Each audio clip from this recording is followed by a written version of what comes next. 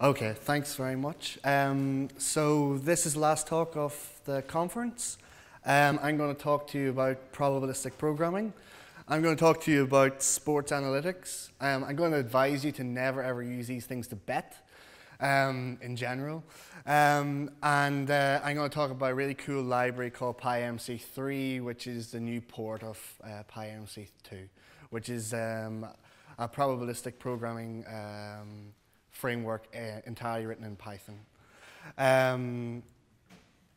So who am I? I work as a data scientist for a large telco in Luxembourg. I've got a math background.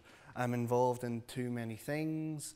I occasionally contribute to open source projects, and you can find me on Twitter. Right, so I'm going to give you a 3-year PhD in probabilistic programming in 2 seconds. You basically use random variables instead of normal variables. That's it. So the really important thing is that this allows you to create a generative story rather than a black box method. I'm going to compare this to classical machine learning in a second. It's a different paradigm to frequentist statistics.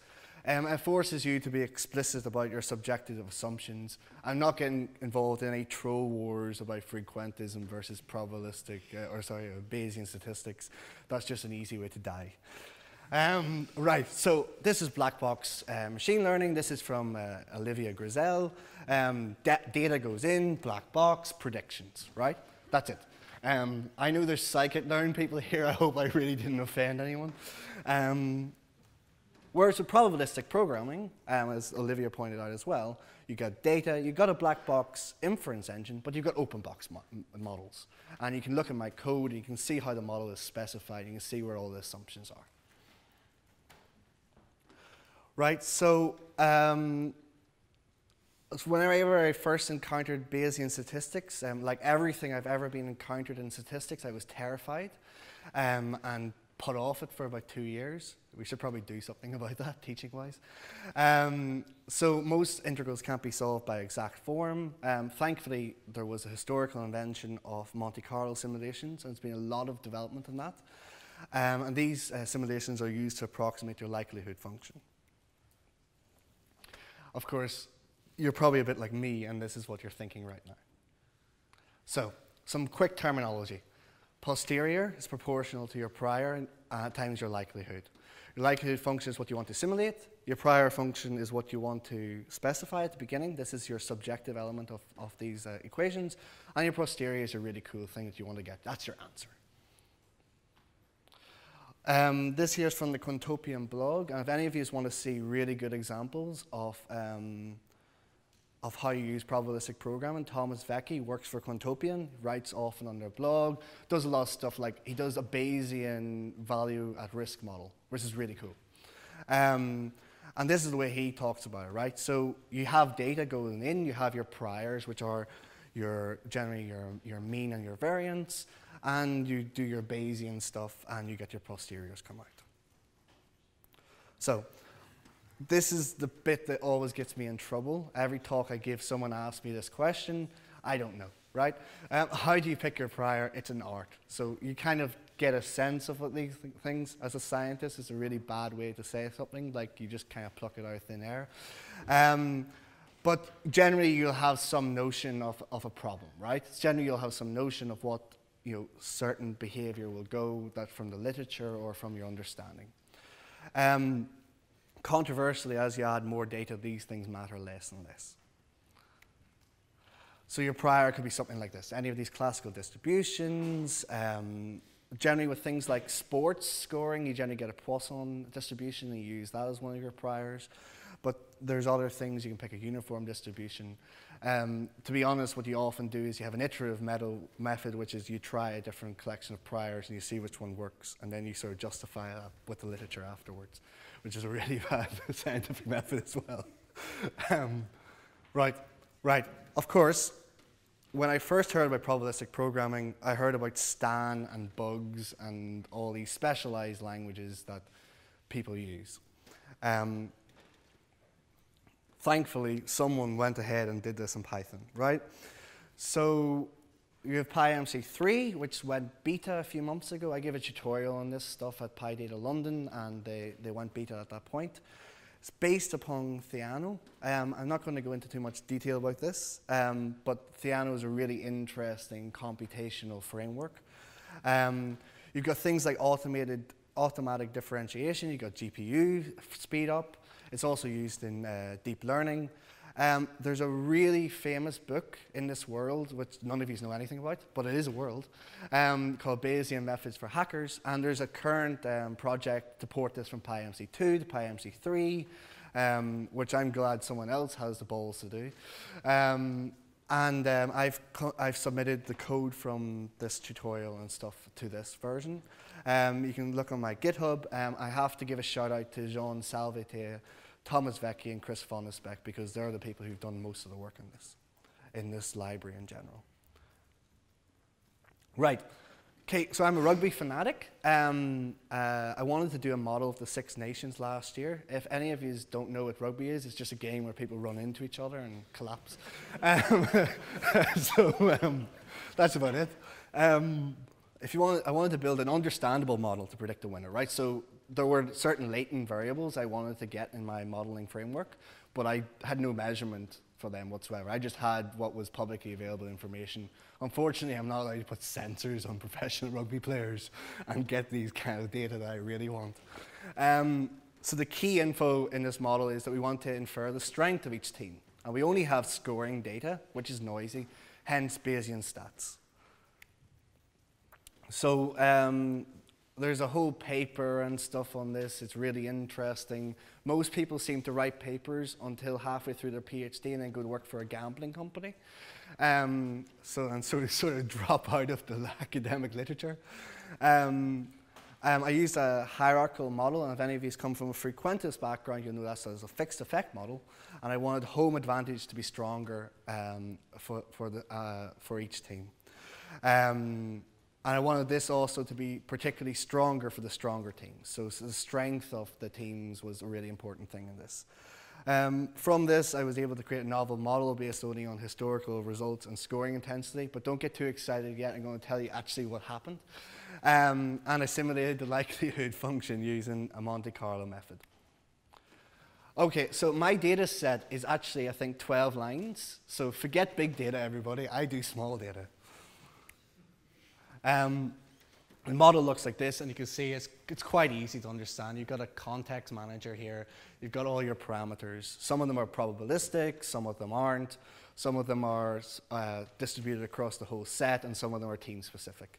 You can read my code. If it's not well documented, send me a pull request, and I'll fix it for you, please, I promise.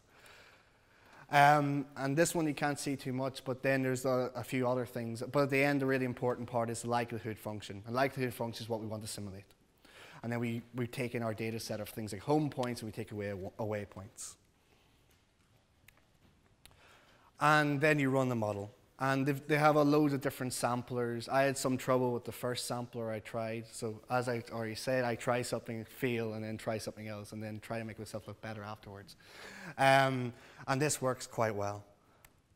So then you get kind of results like this. And from this, you got a good understanding of your different parameters. Some of your parameters are your attacking parameters. Some of your parameters are your defensive parameters, and there's even other things in here like this different strength of team and how likely they are to do well at a certain competition, whether home advantage helps them a lot more than other ones. What's actually happened, right? The model incorrectly predicted that England would come out on top. Ireland actually won by a points difference of 6 points. Prediction's really difficult, especially about the future. So I looked in the literature. There's like all these problems about over-shrinkage, that if you have like too many outliers, you wrongly predict them and all these sort of things. So there's all sorts of interesting ways. So you could create a more complicated model, but I wasn't allowed because it's sort of taken away from the computer. Thanks to the open source community for helping me, because I originally wrote this in PyMC 2. Then someone asked me, why didn't you write it in PyMC 3? And then I did what I was told, and then I realized there are some subtle differences between the API. but the PyMC 3 one works a lot faster, as you would expect. So, lessons learned. I can build an explainable model using PyMC 2 and PyMC 3. You can fork my stuff and play around with yourself. Maybe with a different sport like hockey or something that's easier, I don't know. But the other thing is that the generative stories are really interesting, and that's really the reason why I wanted to bring these things up, right?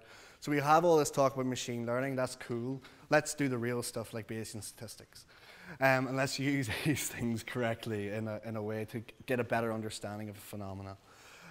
It's often said, and I often say this, is that the communication is the last mile problem of data science. And PyMC 3 is really cool. Please use it and please contribute. You can't give a talk about these things without mentioning the following 3 projects. There's Bayesian Methods for Hackers, done by my friend Cameron Davis in Pylon. Jake Vanderplas does a lot of great material on this on his blog. He compares things like frequentism with Bayesian statistics. He explains it a lot better than I ever could. And you've got the PyMC 3 project that has a lot of different examples there. And that's my email address. So that's the end of my talk. Thanks, everyone.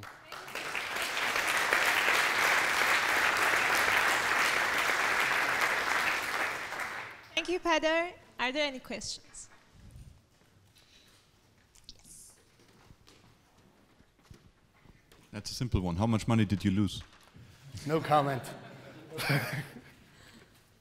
Any more questions? Yeah.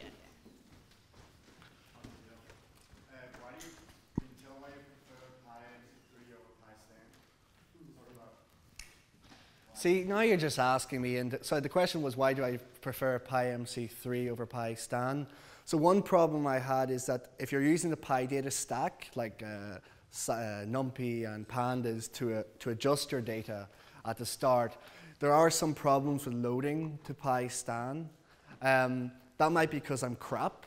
That's a possibility. But I find the workflow a lot easier whenever I was using it. If you go into Jake Vanderplas's blog, he compares them. I think he at the time said PyStan was better, but he hasn't reevaluated with PyMC 3. So perhaps I should write to him and ask him to do it again. But yeah, I mean, it's always that problem, right? You create an API for another language. It's not the same as having it in your language itself, right? And these things just reduce friction. So, you know, and I've also had some trouble with bugs and stuff with PyStan and maybe not really understanding it. So that's the best answer I can give. Questions? Yeah.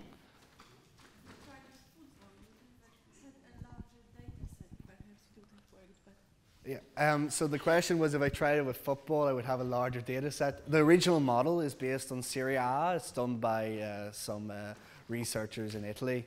I don't know how much money they won or gained from that. Yeah, but you're right. You know, like the larger data set probably would give you more things, and that's always the challenge. But I wanted to keep it as a self-contained example with as small a data set as possible, just to be controversial. Thanks. Questions? No? Thank you so much. Thanks.